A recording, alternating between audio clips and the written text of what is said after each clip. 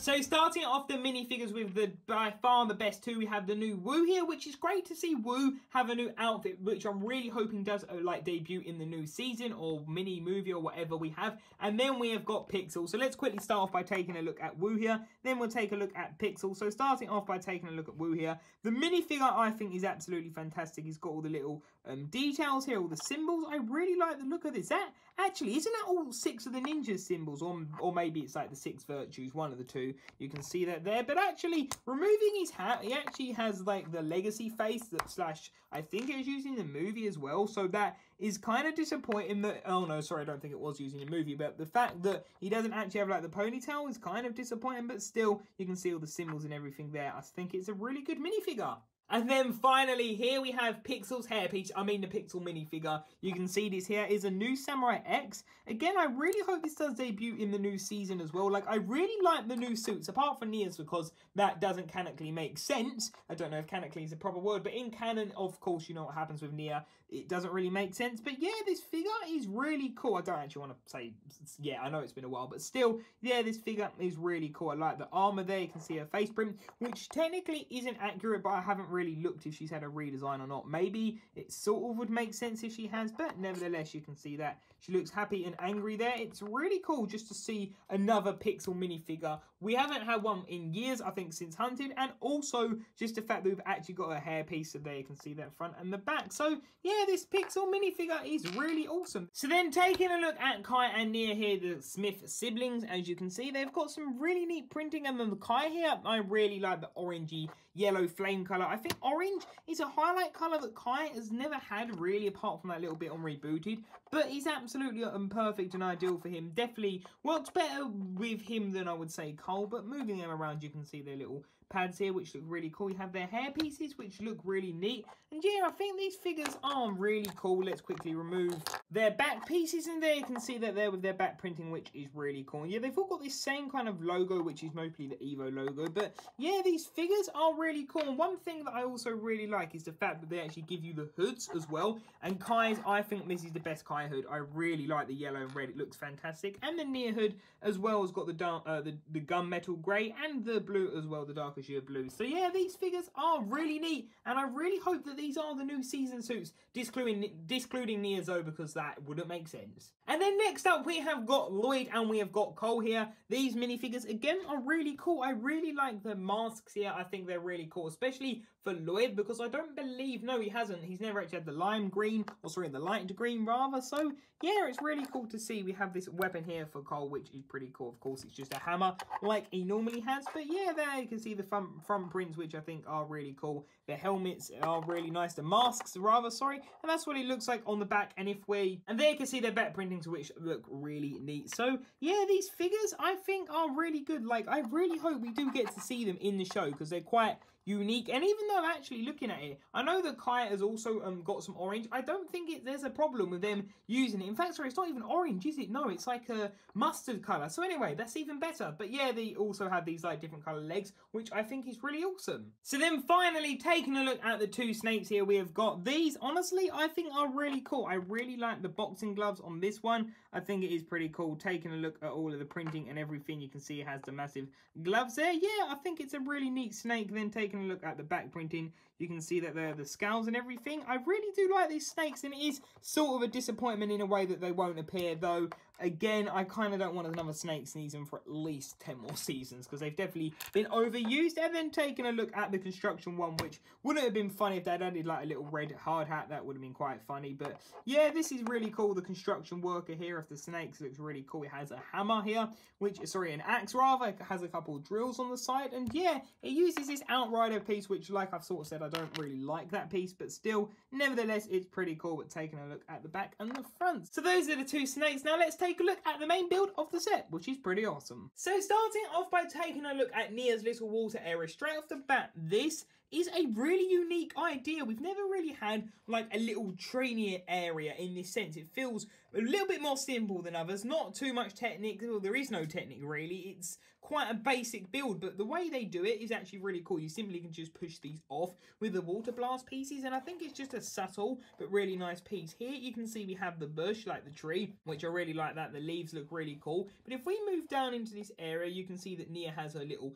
area that she can focus on, which is pretty cool. And you can see we have the bridge in the background. This she can do like a 360 on, which is really cool. We have some water behind, which sort of links, of course, her element. You can put these water blast elements, which these actually come from the crate in the back, which I really like that they let you store them there. I think that's just another little cool thing, though. They could have given them to Nia and she could put her sword in the back. Then moving around, you can just see it's quite a small area, but it's just a quite a simple area, really. It's a nice little area. You can see we have that. Then we got the bridge, which the bridge I think is quite unique. It's a very interesting way of doing it. They basically put the railway and then they clip some pieces in between, which I think is really creative. Like, this area is most probably the most interesting and entertaining building part, I have to admit that. So then you can simply just put these in there. They do fall off a lot, which can be a pain, but I mean, it's okay. And the idea is, of course, that you can sort of flick them off to knock them off, which I think is quite a cool idea. So yeah, that is what this area looks like. You can put the figures on the bridge as well, and I will show you where that connects. So why don't we quickly connect this? Just like that, which there you can see that we have got it connected. So yeah, that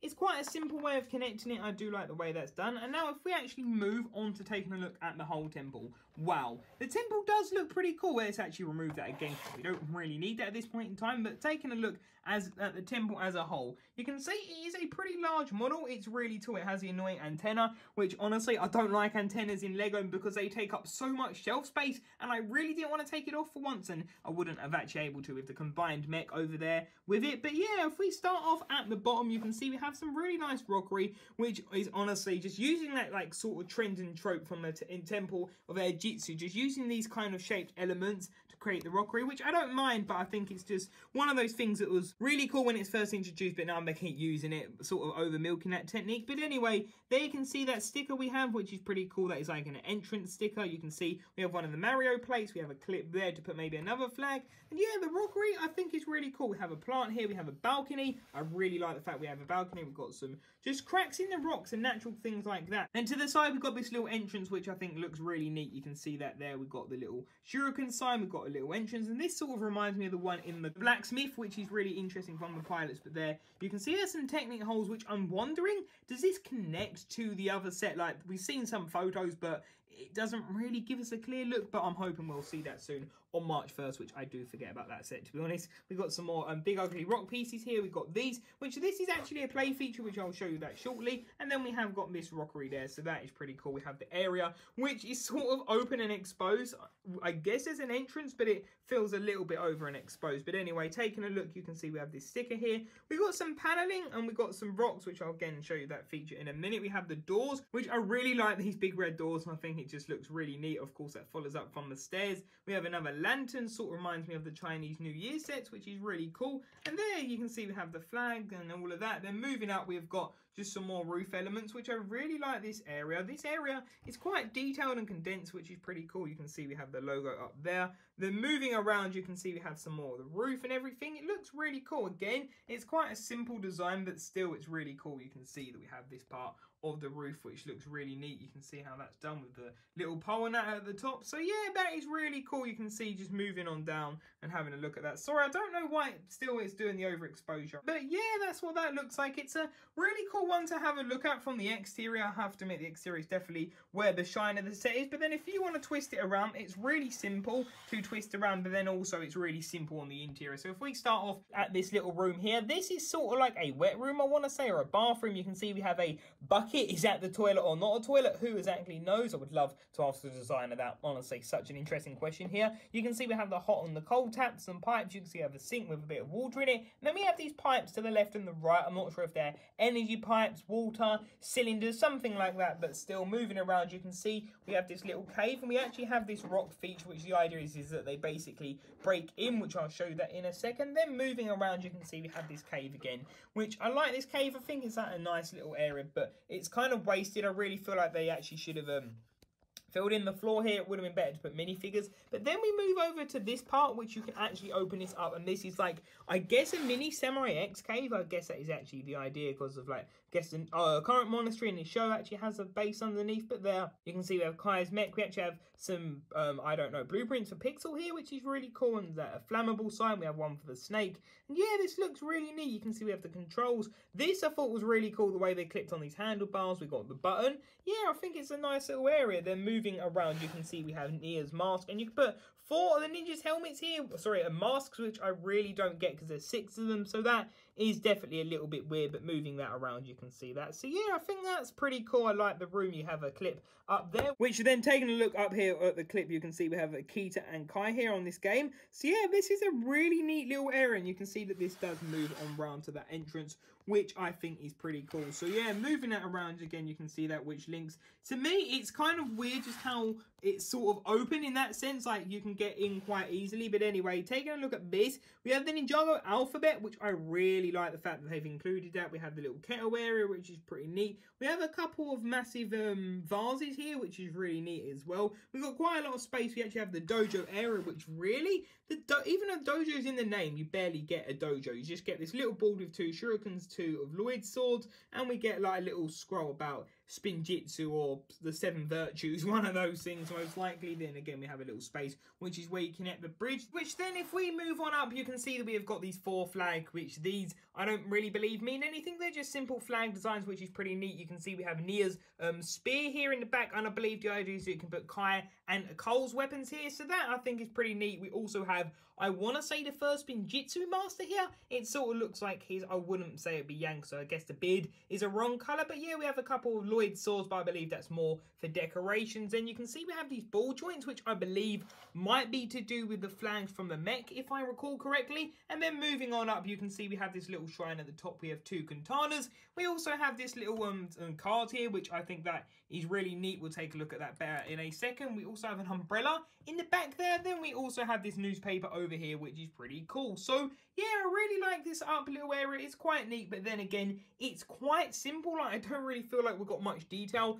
up here. Like, there's not even a little unit. There's some holes and everything, which you're then taking a look at the 2, well, technically 4 little things from the top there. First off, you can see we have this newspaper one with this mug using one of the action pieces to pose it loosely on there, which I absolutely love that. I think it's just really creative way of doing it. You can see that we have this towel here with that little weird robot mech thing. Yeah, sorry, the sticker's not the best placement, but yeah, you can see that there, which I like that. It's a pretty neat thing. And if you actually take that off inside, we have a mic, which I guess that could be a reference from the end of a season, I believe 8, you know, when they basically win and then they realize that no, Garmadon actually has returned. Then you can see we have one of the cards, which is absolutely fantastic to see these little cards return. I love that they're putting them back. Hopefully that will continue. We have a couple skates in here, which of course is Tournament Season 4. And then finally we've got Umbrella, which I don't know where this is from. Actually, could this be to do with the Crystal King Emperor, like the one in the set name? Anyway, we don't really know about that. But yeah, they're pretty cool accessories. I do like that mug thing. I think that is pretty neat. So yeah,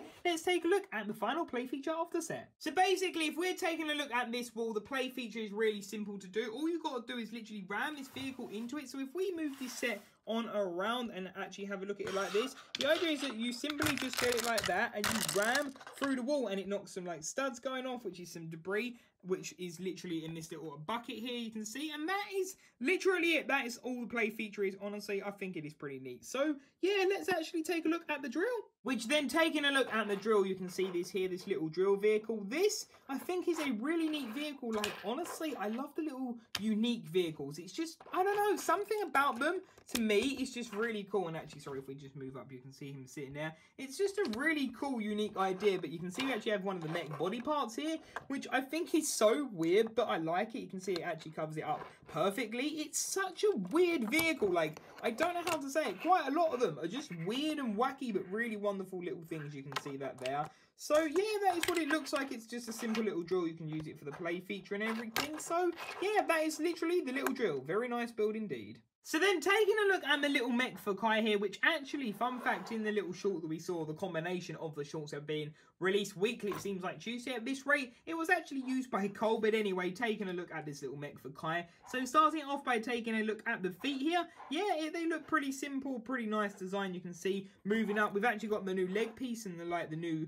shin pads, if you want to call it that, or technically thigh pads, but taking a look, that is really neat. I like the orange and red. I think orange is a really good secondary colour for Kai, and in fact, we've never had it. I'm looking at the figures now, we've never really had orange. I guess the rebooted suit was the only time we've really had a hint of orange, so that is definitely a shame, and that's really one of the main parts I like about Kai's suit this time round. But taking a look, you can see that there, it looks really cool with the logo, moving it around to that arm. I really hope on the, like I said with the minifigures, I just really want them to see them in the next season. But taking a look, you can move that on down, you can see we have the space for Kai, which if you want to put it in there, you will have to move his katana, but removing that, you can simply just put him in at the back and do it like that. So that is really cool. I like the look of that. You can see we have the cannon there, which the cannon I think is really cool. We have like the stud shooters and everything like that. So yeah, it's really cool. It has got the new stud shooter, which I'm not really a fan of at all. I prefer it before the era of stud shooters. I prefer flip fire missiles myself, but there you can see that little flag too. So yeah, this is a really neat little mech, which I think this would pair very nicely with Zane's. You can see we have a couple clips, but his katana. So yeah, this is Kai or Cole's, whoever you want to call it in this set. For this context, it is Kai's. Kai's mech looks really cool. Again, you can actually put a katana in that hand, you can put one there and everything. So yeah, this is the Kai's mech, which I think is really neat. Now let's take a look at my final thoughts of this very interesting set. So there we have it. I hope you did enjoy this video. Overall, I think this set is very interesting in very many different ways. So for example, let's take a look at the actual build. Like I said, I really love the build of it. I think it's really cool. It's quite unique with the big red doors. It's just quite a vibrant set in the sense it's quite simplistic as well in the design, which I really like the look of that. It honestly does vary up again a little bit. The minifigures are great. This weird vehicle is really unique. I like the creativity. The mech is honestly not that bad. It's a great set. Like if that was a £9 set, that'd be a bargain. This water area, I really like the look of it. But then if we take a look at the building process here, it was not honestly the most interesting. Like I was building it, but I kind of found it a little bit boring in a way. It wasn't that creative in a sense of, for me who's built a lot of sets, it felt really simplistic. I get that they're making it towards more kids, but to me this just felt really simple. For someone who's built a lot of Ninjago and is a massive Ninjago collector, it honestly was not the most fulfilling build. It's a bit like, oh, you got to do this, you got to do that. It just felt not, I didn't feel much like it, I don't know, I just didn't feel that interested in the building process. It just wasn't the most interesting. Sorry if I keep cutting out. I'm using a gimbal at the minute and I'm still trying to get to like terms with it, trying to understand it in that, so it still keeps doing a few bits, and sorry if it drifts over a little bit. I am still getting used to it here, but yeah, then again, the figures are fantastic. Like the Pixel minifigure, honestly, like, come on, that figure's incredible, really, because of the hairpiece and the new face print, though the face print technically isn't accurate, I don't believe, but anyway, it's still a really good minifigure. And like I said, the build I do like. I think the build is really good, but it just feels really simple when building it, and the play features are cool. But then again, if this isn't in Ninjago, I don't know, it's not going to be as interesting. It's just like another temple, you know. I have so many mixed opinions on this set. It's really hard to say, but that's kind of where I'm going to say, do I recommend it? I don't know. Like, it's one of those sets. What do you think? Do you like what you see? Is this worth the amount of money? I mean, I think it's worth it. The figures are cool. The actual main, like, structure is cool. The vehicles are. Just the actual building process, which is one of my favourite parts, was not the most interesting. But actually, sorry, I wanted to show you this bridge. I really did like the bridge. So yeah, that is what I think of this set. Honestly, I don't think it trumps like the monastery set, not at all. I think it's a good set. Like I said, it's creative, it's unique, but it's definitely not the best. So thank you all for watching this video. What do you think of this set? Leave your thoughts in the comment section down below. And until the next video, I'll see you there. Bye for now.